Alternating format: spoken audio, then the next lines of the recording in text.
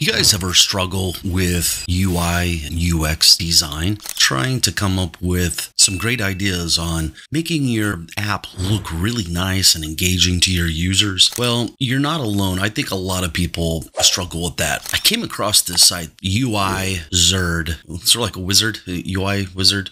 UIZerd.io is the URL. So let me look at this website here with you guys, okay? And I think this is great for coming up with some great UI designs for the PowerApps applications that you're looking to build. So if you look at this, I'm trying to bring up the pricing here. Here we go. So it could be free for students and hobbyists. So 2 projects, free templates. Now, I actually signed up for this in some form. I think I signed up for this Pro. So let me go ahead and log in, and I think I have it open in another. Yeah, I've got it open in another browser over here. So you see that I'm logged in here, and you can start creating some app UI ideas. You can start from a blank project. You can start from a screenshot. That's sort of nice. Generate with Auto Designer. I think I might try that out here.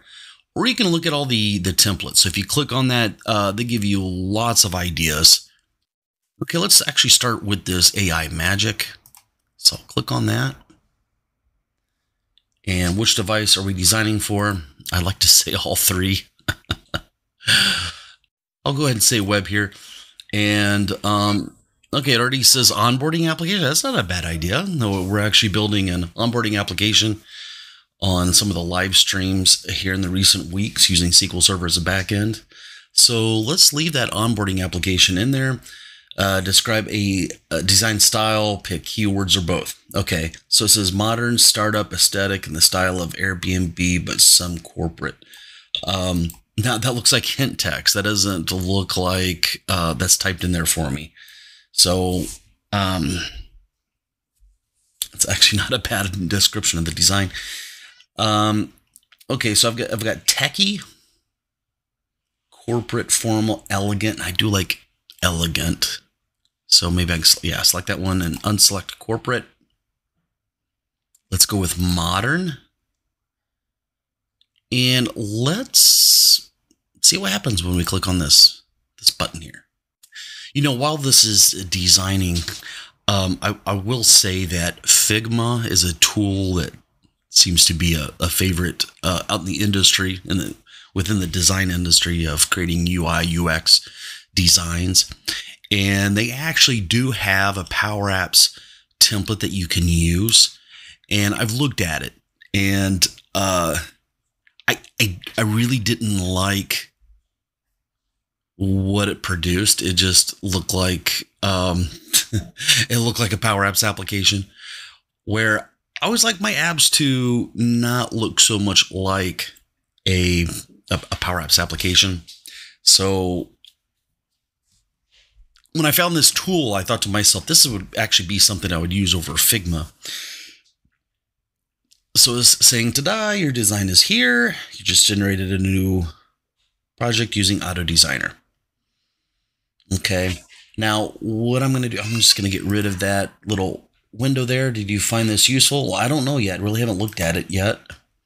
So let's try to zoom in here. And I don't know if the wheel on my mouse will actually zoom in. It doesn't look like it.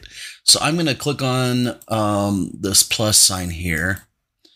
Okay, I'm going to try using my space bar, and then I can drag around. Okay, so this looks like a UI, and it's sort of set inside of a frame of a laptop. I'm going to try to zoom in a little more here. There we go. Okay, so this is onboarding. Set up your workspace. Your company name, add your teams. Okay. Now this looks interesting. So this is going to give you good ideas of how to design your screens. It's not bad. So you could type in what type of application you're trying to build, and it's going to give you ideas of like some good screen designs, and perhaps maybe even features that you might want to put in there. And they actually look really nice. I think they look so nice. You're going to impress a lot of your project stakeholders when you're working on a project here.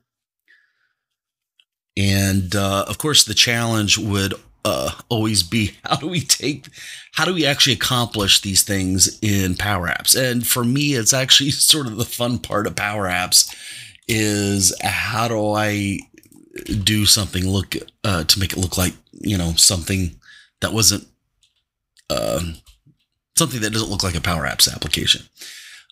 This looks like, we'd have a menu here. We could accomplish this like a tab control up here. And there's just, and of course, a save button at the bottom. So that wouldn't be difficult. But I really do like this. We'd have a calendar here. And typically when you onboard people in an organization, you've got a lot of different items for them to accomplish, perhaps in the next few weeks. And you could have that almost look like a Gantt chart. And we actually did a Gantt chart looking, we made a gallery look like a Gantt chart, but it was managing tasks and things that needed to be done within a shift at a place of employment. So if you go back and look at that, you can actually see how you can accomplish that. Look at this, tasks assigned to you. Of course, that would be a gallery as well. Meet your team.